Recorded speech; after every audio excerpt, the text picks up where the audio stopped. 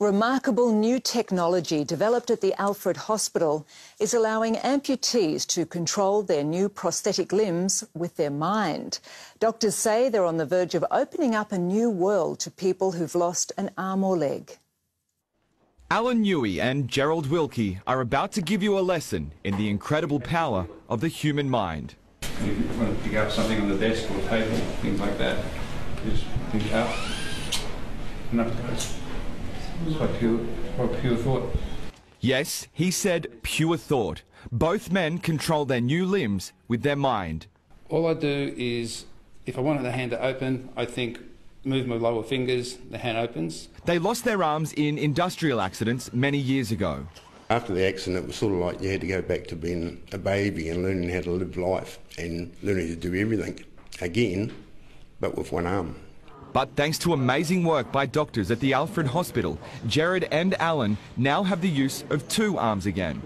It works by tapping into the remaining muscles on their arm and then learning how to use them again.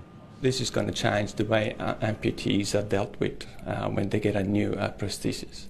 And I think because it's technology driven, I'm sure that over the next years it's going to be drastically improved. Not only did it change Alan's life, but his wife's too.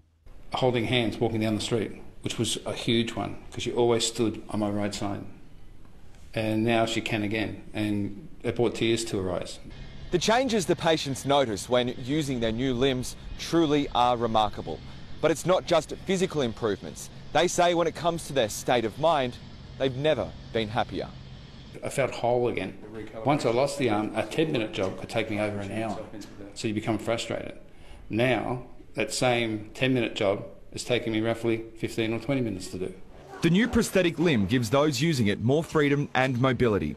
For years they put up with bulky slings and harnesses, but now, with technology improving every day, the potential for their new arms is endless. Michael Scanlon, 7 News.